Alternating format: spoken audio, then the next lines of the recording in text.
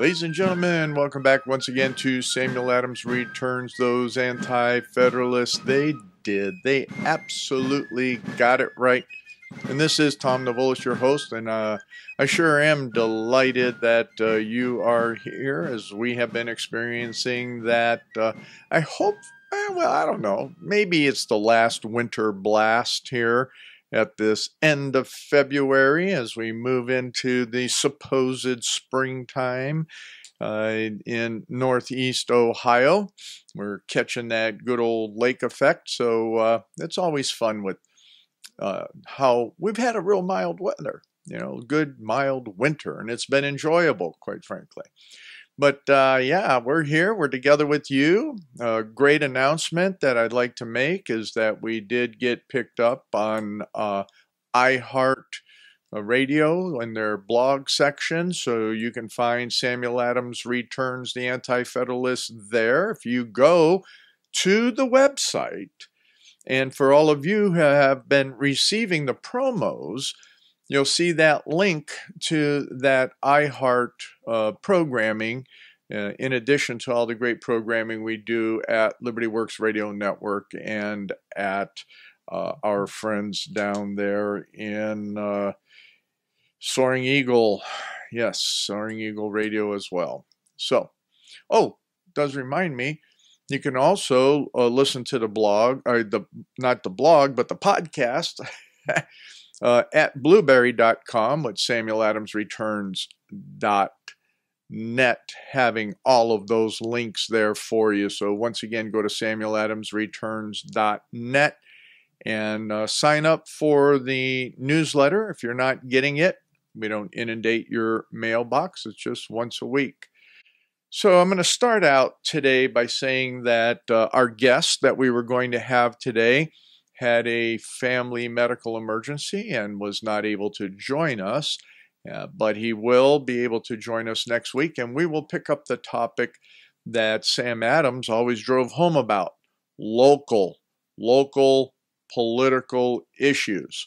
And we will be talking about things that are happening in the county libraries here in Geauga County, Ohio, which touches a lot of the libraries across the country. So, yeah, I guess you can guess what that topic is going to be, but you'll have to come back next week to really get into the meat of the matter as we delve into that with our guest next week. So, I am opening today's program, and as you can imagine, I did scramble when our guest let us know he would not be attending today and not being able to be available, to put a program together for you. But I thought it was critical because, as always, I got tons of information. It's just taking and trying to grab it and bring it together. But I want to start out with something that Kath shared with me. And it kind of goes like this. A mommy tried, over and over. Mommy tried. Well, what do you do when a doctor puts one of your alive twins on your chest to die there? And after that first baby dies, they wrap the other baby who's been crying for an extended period of time. What was it, 2 hours? 2.5 hours. Wrap that baby also and put it on your chest to die on your chest. That really strikes home for me in many different ways because we have twins who are now going to be 38 this year, amazingly. And I was there with Kath, who had severe issues, preeclampsia, during her pregnancy, and the babies had to come early. And I was in the operating room when they did a C-section and took the babies, and I even took movies of the whole process and procedure. And the issues that Kath had as a result of that, which was a lot of medical stuff. So when I see something like this in an article like this, it hits home when the Senate this past week fails to protect life of aborted babies that are alive and opens the door for that form of infanticide by a already gruesome medical procedure. So a survivor of an abortion is phenomenal to me in the first place, but then to go ahead and completely reject a living being and allowing that person to die without medical treatment is not just appalling, but obviously is very unspeakable. This case that I'm talking about happened in Ohio, and because of Ohio law, these twins who were born early, they were born at 22 weeks, but because they were not born 22 weeks and 5 days, they were born at 22 weeks and 4 days. They were placed on the mother's chest to die. Now, we know medically that babies survive after 20 weeks. We know that that happens and that there are cases to do that. But this was also a so-called Christian hospital, a Methodist hospital, that went according to Ohio prescribed law and gave no medical treatment, especially to the child that was alive and crying and could use assistance for 2.5 hours and just ignored it and allowed it to die. Yeah. The pain. The article's there.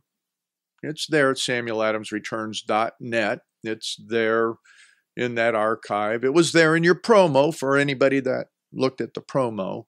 So you can find that link and follow that up. That comes down to the whole essence of what Samuel Adams had always brought together on moral continuity. The whole idea of what is those biblical truths upon which we should govern that has moral continuity. We see the moralist of the present generations and the past, as far back as the 1800s. We saw a shift in that moral continuity as early as 1707, as I mentioned before, when Unitarianism started taking in denying some of the facets of who and what God is. We see that even in the pronounced predominant evangelical, or maybe not evangelical as much as some of the larger dominant religious organizations, where the 10 Commandments are a nice thing, but they don't matter. So when we start thinking through on what I will continue to speak about this whole year on political theology, that becomes a part of it. Moralism, mores, and how does that transfer into governing, into law, into that which, as we'll talk about next week, at the local levels, as much as it affects across the state level, which those babies died because of state law. And then what does that mean, as we saw with the failure to protect life at a national basis with the Senate? Now, we know that the Democrats in the House would have, just chucked the whole thing anyway, but, not to get it past a body that is supposed to represent some sense of stability, of moral stability and such. It's pretty frustrating. So with that, I took a lot of time in this first segment because I wanted to talk about this whole idea of moral continuity. What does that mean? Where does it come from? It should be established all the way back through the foundation of this nation with the majority. There were some that started going sideways, as I continuously mention, but the majority would look at what we are dealing with now with just a, what are you thinking? What are you doing? The fundamentals are that our rights come from God. And to have moral continuity means that you have to understand those basics. And the basics being, what is the Ten Commandments? And what does that mean? First off, to be able to grasp that, to understand basic truth in law and continuity in law, there has to be a supreme mechanism by which there is a standard for law. The Constitution is only a man-contrived mechanism to keep in check tyranny, despotism,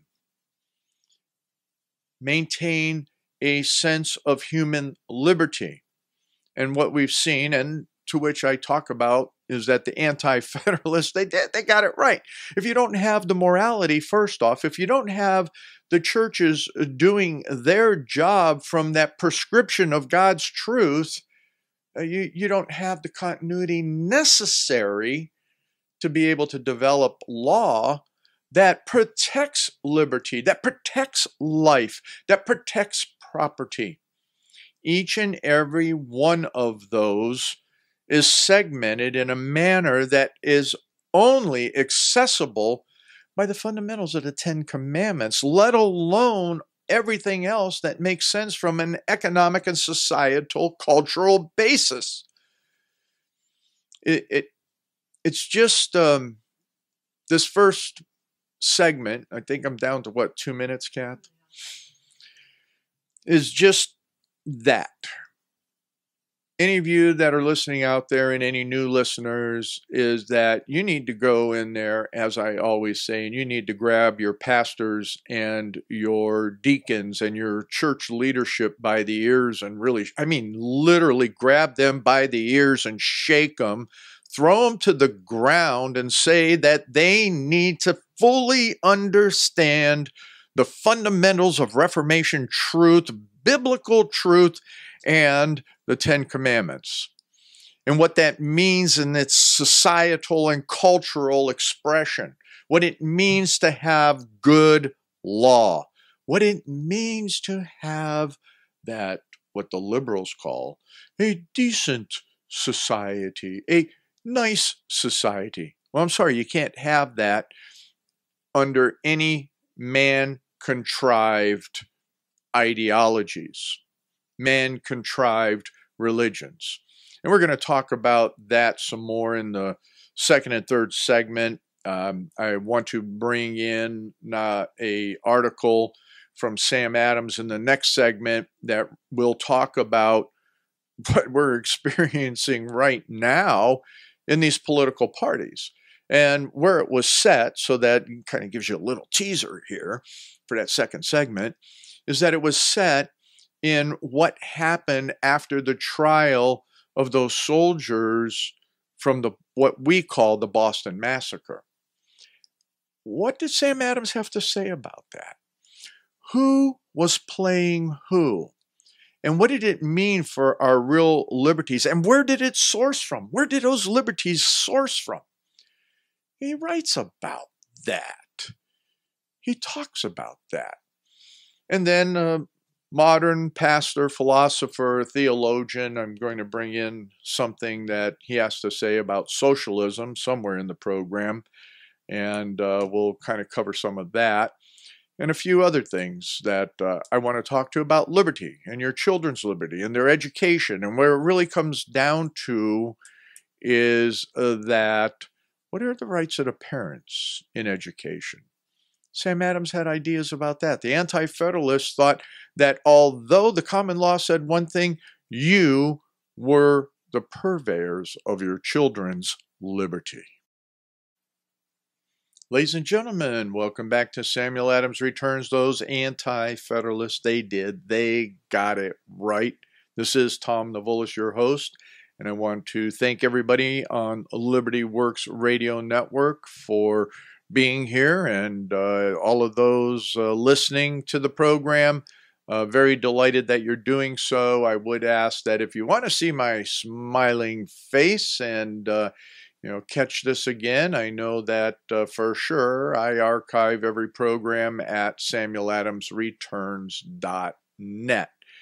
And what's very, very important is I always bring to your mind for your remembrance in this segment is search out that donate button and hit that. This is a listener-funded network, and it is dependent on you to keep things going.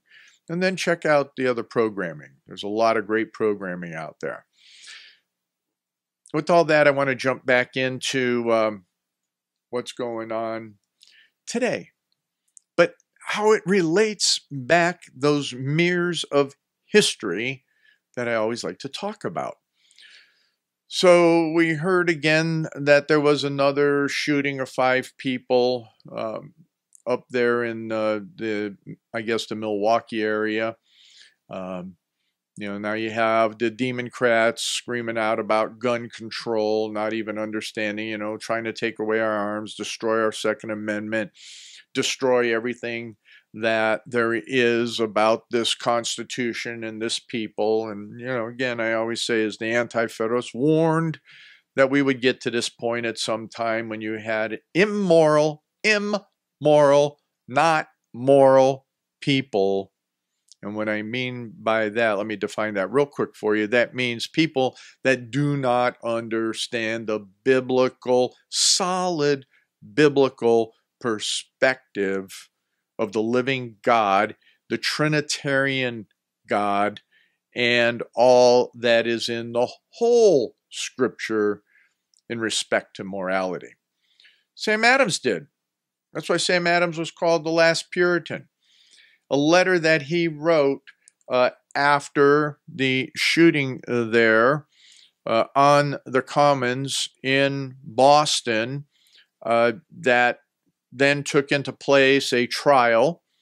And he wrote in January 21st, 1771, concerning that which happened and the loss of life that happened, the 5 lives. Isn't that this interesting? I didn't plan it this way.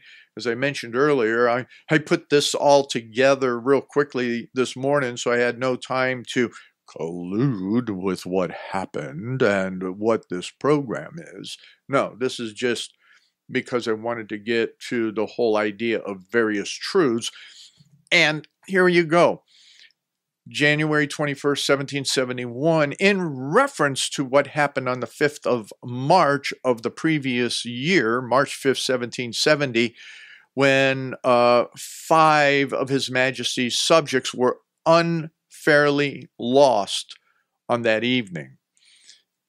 Then we came into the whole idea of a court case, and there were many that were unhappy. And this is where, remember, John Adams really came to the forefront on his political life, because Sam Adams drug him out of Braintree because he didn't want to have anything to do with politics or anything else. So John was happy to be a lawyer back down there in Braintree. But Sam got him to come up here and defend the British prisoners, the soldiers. They were put on trial and they were vindicated. They were, it was like, oh, and everybody got all upset about that. How was it? Oh gosh. So I can't put the real analogy to it in reference to the traitor McCabe, because you got to admit that the guys there on the Boston Commons were having ice balls, not just snowballs, but ice balls thrown at them, and somebody literally pulled the trigger without thinking, and 4 people died. Whereas what McCabe did was, yeah, he did it. He did something purposefully to destroy us. Anyway, don't want to take that too far down that path, because I'll go down a rabbit hole I don't want to go down. But what I was intent on talking to you about was some of the other parallelisms that are going on.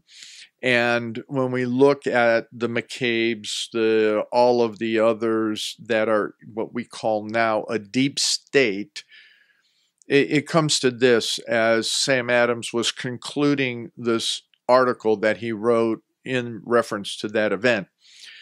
He goes this way: I shall conclude what I have to say upon this interesting subject in my next, and that being in another letter. In the meantime, let me assure Philanthrop that I am fully of his mind, that a true patriot, quote, he's quoting Philanthrop, will not from private views or by any ways or means foment and cherish groundless fears and jealousies, end of quote. But perhaps we may not be so well agreed in our determination when the fears and jealousies of our fellow citizens are groundless. It is, I believe, the general opinion of judicious men that at present there are good grounds to apprehend a settled design to enslave and ruin the colonies. You see, there's a subtle plan to enslave and ruin the United States of America. Okay, there's the beginning of that parallelism. And that some men of figure and station in America have adopted the plan and would gladly lull the people to sleep, the easier to put it in execution. But I believe Philanthropa would be far from acknowledging that he is of that opinion. The fears and jealousies of the people are not always groundless, and when they become general, it is not to be presumed that they are, for the people in general seldom complain without some good reason. The inhabitants of this continent are not to be duped, quote, by an artful use of the words liberty and slavery in an application to their passions, end quote, as Philanthrop would have us think they are, like the miserable Italians who are cheated with the names, quote, excommunication, bulls, crusades, etc. They can distinguish between, quote, realities and sounds, and by a proper use, quote, of the reason which heaven has given them, end quote. They can judge as well as their betters when there is a danger of slavery. They have a high regard for George III, as others have, and yet can suppose it possible that they may be made slaves without enslaving themselves by their own folly and madness.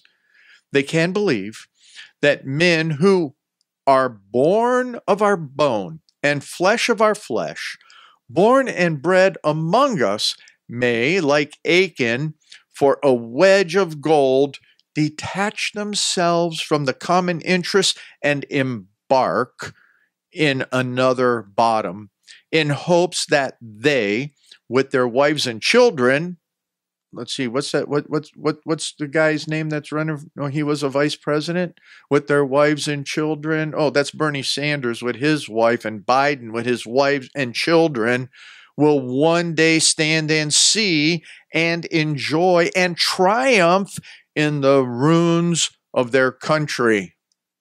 Parallelisms, okay? Such instances there have been frequently in times past, and I dare not say we have not at present reason enough for exclaiming with the Roman patriot, o tempora, o mores. The true patriot, therefore, will inquire into the causes of the fears and jealousies of his countryman, Donald Trump, and if he finds they are not groundless, he will be far from endeavoring to allay or stifle them. On the contrary, Donald Trump will, constrained by the amor patria, the love of a father, the love of a patriot, and from public views, he will by all proper means in his power foment and cherish them. He will, as far as he is able, keep the attention of his fellow citizens awake to their grievances.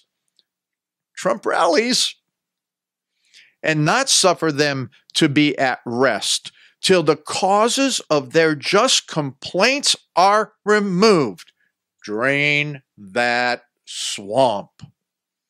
At such a time, philanthrop's patriot may be, quote, very cautious of charging the want of ability or integrity to those whom any of the powers of government are entrusted, end quote. But the true patriot will constantly be jealous of those very men, knowing that power, especially in times of corruption, Biden and crew, makes men wanton, that it intoxicates the mind, and unless those with whom it is entrusted are carefully watched, such as the weakness or the perseverance of human nature, the perverseness of human nature, they will be apt to domineer over the people instead of governing them according to the known laws of the state to which alone they have submitted. If he finds, that being the patriot, upon the best inquiry, the want of ability and integrity that is in ignorance of or a disposition to part from the Constitution, which is the measure and rule of government and submission, he will point them out and loudly, Twitter, loudly rallies, he will loudly proclaim them. He will stir up the people incessantly to complain of such men till they are either reformed or removed from that sacred trust which it is dangerous for them any longer to hold. Okay, I'm going to stop right there for a minute. What, I got a minute and a half? I got 2.5 minutes. So you see, that parallel in history, I keep telling you, is that Donald Trump doesn't even know what he's doing. He knows what he's doing in knowing what he's doing because the guy's brilliant in that, but he doesn't know that he's walking in the parallels of history from an article that Sam Adams wrote in 1771. And that a true patriot will be able to see and identify these things. And he's not going to stay quiet about them. He's going to be out there and he's going to be loud. He's going to be boisterous. He's going to call them for what they are. He's going to drain the swamp. And not only that, when he finds out all the anti-Trumpers in the administration within that government agency and entity, he's going to go, "You're fired. Get out." We think that there's stuff that's new. You know, it's like I always say out of Ecclesiastes 1:9, there's nothing new under the sun. You know, God understands that. He takes and he brings it to the forefront of the minds of people that are willing to be molded. Keep praying. Keep praying for Donald Trump to drain the swamp. Keep praying that others around you will become aware and enlightened. Keep praying for these apostate churches, because they are. Keep praying for those that are leaders out there in the Reformed movement who are willing and have been for years to stand up. Keep praying for those that are in other classical religions that are coming to the truth, as that Catholic bishop did this past week in standing up and saying that the Senate is allowing infanticide. They opened the door wide. You have a Roman Catholic bishop that is taking a strong position in favor with what is true, what is constitutionally correct, what is morally correct, what is that continuum of morality. And as Sam Adams put it, will be loud, will be bold, will understand, because he and those anti-federalists, they did. They absolutely got it right.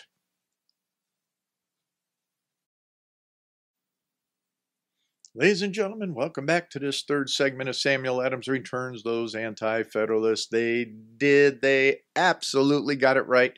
This is Tom Navulis, your host, and wow, we're having some fun. That was pretty interesting in the last segment, and I want to welcome everybody from Soaring Eagle back.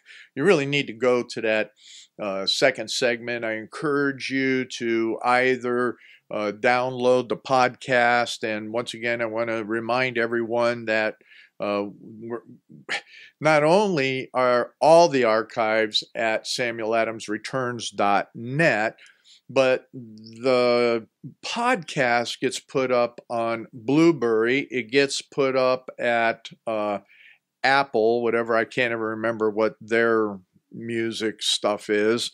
It's even, and now we're at iHeart. And again, all those links are in the newsletter, as well as at samueladamsreturns.net. So right at the top on the program archive is the podcast. You can download it and listen to it whenever you want, but you can also go to YouTube and see my smiling face and enjoy the expressions that go along with what I have to say. But with that, we had some very interesting perspective on the parallelisms of 1771 after the letter, or I should say the article that Sam Adams wrote in relationship to the murder of the 5 people, not in Wisconsin, which sadly happened, but on the green in Boston, which we now call the Boston Massacre. Now, I got some interesting news I'm sure many of you have seen, and this goes into the next pieces to which I want to talk about and bring in some philosophical minds and stuff you've already know and heard, especially those that listen to this program regularly, but it's a good refresher, but another perspective. And to note that, you know, I've talked to you about, and I've given you the resources and the reference about who the Democrats are. I think I broke it back in 2010. I wrote an article and all of that, it came out of the Communist Party USA that they've taken over the Democrat Party. The Democrats were losing it for many, many years, and as you remember, within the 21 objectives of the Communists for America that's read into the congressional record, one of those was to take over one or both of the political parties. And in 2010, the Communist Party USA declared that they have taken over the Democrat Party. And the documentation, I still have it. It's back in the archives someplace. And to prove that, I've continuously talked to you about the Progressive Caucus, the Congressional Progressive Caucus. And one of the founding members is Bernie Sanders. And I also mentioned to you that Nancy Pelosi was a member of that, but she stepped out of the membership of that caucus when she wanted to become Speaker of the House.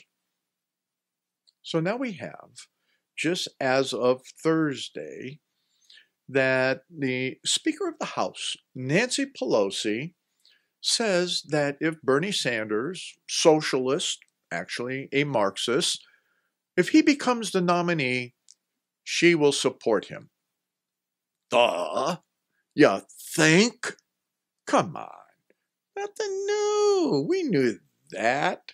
Anyway, I just thought that that would be a little bit fun as we then kind of scroll over and rotate over, if you will, to what I want to share with you is, boy, two things. One, I got to speak about this before I get on to the rest of Bernie Sanders socialism and all sorts of stuff.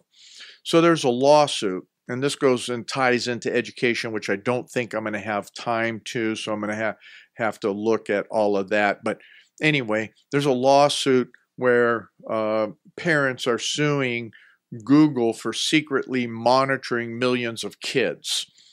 And quite frankly, this is both Google and Microsoft in all of their insanity on keeping records on your kids. Anybody that's child who has a Chromebook, your kid is becoming part of the global mechanism of the matrix. They are just becoming a number in the matrix. And yes, that is correct. They are plugged in. So, as they become teenagers and then they go on to be corrupted within college, will they take the blue pill or the red pill? Can they become unplugged? Well, ladies and gentlemen, that is up to you to stop that initially. Which brings us to, and the article is there for you to go ahead and read, because then Google makes its claim, oh no, we're not doing all of this, blah, blah, blah, blah. We're only, they've got their excuses, so you can go read that. I'm not going to spend my time chewing down through that fat, if you will. I'd rather spend my time talking a little bit more about this whole idea of the the theological perspective on the socialism. Let's see. 3 reasons why socialism should not be considered as a butterfly's boot by Pastor Doug Wilson. I like this guy. I mean, not just for the fact that I knew him when I was in the Navy, but for the fact that he is a thinker. He understands very deeply Reformation theology. He understands the application of biblical truth, which many evangelicals either do incorrectly or will not even go near, like I know several of the large churches that won't go near what it means to apply Scripture, but I guess because they don't want to take a theological position. That's why, in my opinion. And I have no opinions whatsoever. I mean, I'm just one of those guys that, oh, Kathy's looking at me and laughing. Yeah, no opinion. Right. Anyway, if you take and you go to the archives, SamuelAdamsReturns.net, and you look at that link for this article on 3 reasons why socialism should not be considered as the butterfly's boot, you'll get to understand what the butterfly's boot is. But I just want to take you through some of the basic concepts. Let's see. Doug goes through this idea of what when the 7th commandment prohibits adultery, what is the presupposition in the restriction? Oh my, here comes a first cultural perspective, and that being that the supposition is that it's about another man's wife or another woman's husband. Interesting. So adultery wouldn't be possible, wouldn't have any hook to it, any meaning about it, unless there was something already predefined and supposed. Then it goes on to the same thing he talks about on theft. And what does it mean not to steal? That comes under the presupposition that there is a such thing as private property. You can't steal something that you don't have. And then there's questions here about taxation, and there's questions here about what's the legitimacy. What is the question when government, what does that mean when government steals based on legitimate taxation in Romans 13, 6 and 7? Wow. There's key points in there. Then it comes into this whole idea of socialism. Well, we've talked about socialism from a lot of different ways, but here's one thing that I thought was a real good story that I'm going to quote, that Doug quotes, is a story about Leonid Brezhnev, who in the waning days, and I'm quoting from Doug's writing, in the waning days of the Soviet Union, bought himself a fabulous dacha. Quite proud of his acquisition, he was showing his mother around the grounds. The manicured lawns, the placid ponds, the outbuildings, the stables, the palatial house, and so on. And as they were completing the tour, his mother was inexplicably sober and quiet. He, Brezhnev, puzzled by this, asked her what was wrong. She looked at him and said, "But Leonid, what if the communists come back?" Ooh, interesting. So there's a lot more here in this article that takes us through some really key points in the nutshell of it all.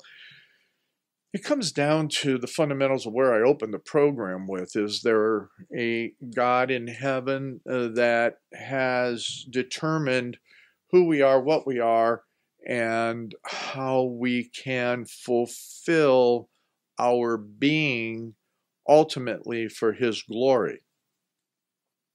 He knows the answer to that. We can too if we submit to him. And that comes then under the guise of the political theology and what religion is predominant within the political system. So we know within the context of socialism, it is the disruption and the intent to destroy anything that looks to the God of heaven, looks to a sovereign of the universe. And under postmodernism, which we talked about in several other programs and will continue to develop, is that you're your own God.